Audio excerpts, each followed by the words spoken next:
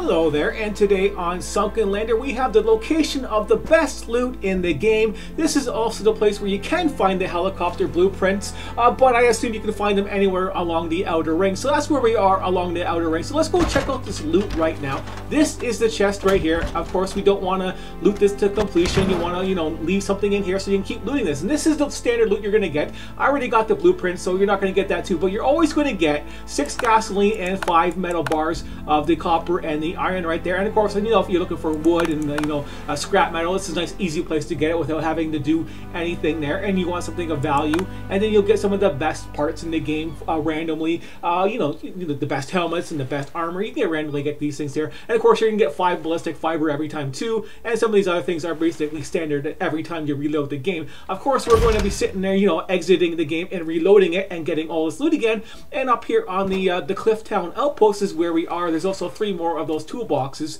that we can go there and get these other parts, like the advanced parts and all of the glass and the electronic parts, all that kind of stuff you want with the other regular standard loot that's on these islands right here. So here is where we are on the map. We're way up north. Up here, we can go down to where there are. So we go center our location here on the. Wish they had map markers, but maybe later on. There is Castaway Island right there. So we are north, past the refiner, past over all this stuff here, the power plant, and that's the Clifftown Outpost, way up here on the top of the map. It's hard to see, from this view, but this is where we are on the map. So you can find this place. This is like the best place you can come to in the game. This is like I searched out everywhere else in this map. So as you can see, everything else in this map is all white and they're all dead. All the enemies are dead in this game for me, and this was the best place I could find stuff. This Clifftown Outpost, way in the north. So that is the loot there. We'll go there and we'll just save and log out, and this still works right now, with this current update that I'm playing, at least. Who knows if they're going to add some more and fix this, but we can go in there and I'll show you this myself.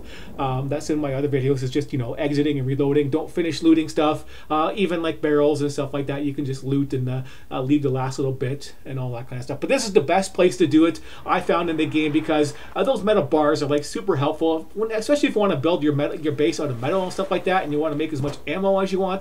This place has all the ingredients you need to make all the ammo that you would want, basically, too.